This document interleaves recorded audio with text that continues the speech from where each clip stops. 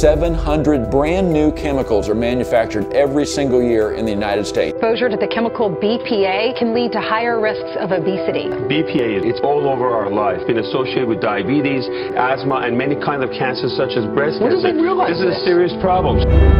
93% of Americans have bisphenol A in our blood.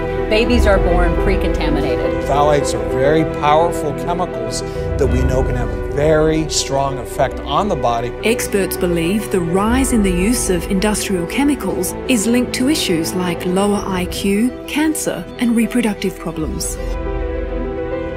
In plastics and in the lining of cans, you'll find BPA. In cosmetics, skin creams and perfumes, there's phthalates. Foods sprayed with pesticides. The same statement was made about lead. The same statement was made about mercury and PCBs and PBDEs. The regulatory system that's been set up assumes that these chemicals are safe until proven otherwise. There's really good evidence in the laboratory that levels of exposure much lower than 4 micrograms have effects on the developing brain, the developing mammary cancer, on the prostate gland, on the thyroid gland. That can have very devastating consequences. There are ways that individuals can try to minimize their exposure. If you wash your fruit and vegetables, you remove most of the residual pesticides. If you buy fresh foods instead of packaged foods, you're not exposing yourself to any contaminants that leach into your food or water. One of the most avoidable exposures that people are not as aware as they should be is heating food in microwaves in plastic containers. You can put them in Pyrex or glass containers. Infrared sauna at the time was really nascent. No one knew about it. But I saw these great things happening with people that got in the infrared sauna.